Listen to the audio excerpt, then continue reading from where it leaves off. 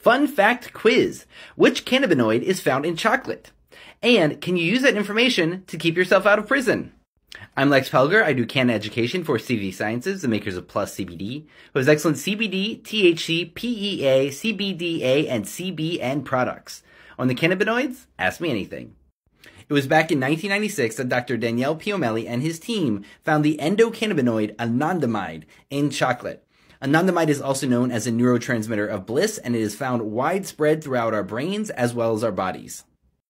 The father of the endocannabinoid system and the co-discoverer of anandamide, Dr. Raphael Mechoulam, said, "The discovery of anandamide in chocolate is totally unexpected and may be relevant to the well-known chocolate craving." But he wanted to see if that was enough to cause psychoactivity. So Dr. Raphael Mechoulam joined up with Dr. Vincenzo De Marzo, who is a hero of the endocannabinoid system, as well as Dr. Esther Fried, who is a personal hero of mine for her work on how the cannabinoids affect females differently. And she's done a lot of great research in that field. And this superstar team looked at what the effects would be from these endocannabinoids. It turns out that this class of fatty acid lipids are only found at pretty low levels in chocolate, 50 micrograms per gram or so.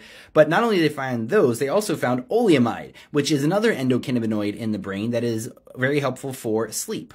So they gave those levels of those fatty acid lipids to mice and put them through the general cannabimetic tests that we use to see if things act like cannabinoids. And these include pretty gross level tests, as the researchers said. Ambulation, rearing up, immobility, analgesia or pain killing, and hypothermia. And they found that this wasn't enough to change things on those high levels. But they did end the paper saying that we could use more subtle tests here to find out what's going on. And that it's possible that this longing or craving for chocolate might be because of the low amounts of anandamide or the good feelings that you get from it. Because ananda is the Sanskrit word for bliss, and that's why they named this anandamide. Finally, for my favorite part of the story, there was a drug dealer in Belgium who got caught with a lot of cannabis and was accused of both smoking it and selling it. So when his urine analysis came up positive for cannabis, him and his lawyer said, no, this is because he eats massive amounts of chocolate. So these Belgian scientists wanted to see if that was true. And so they took these fatty acid lipids and they put them in the urine and then tested the urine, and it came up negative for cannabinoids. So they said, as a result, the lawyer's claim could be refuted and the accused was convicted. Narcs.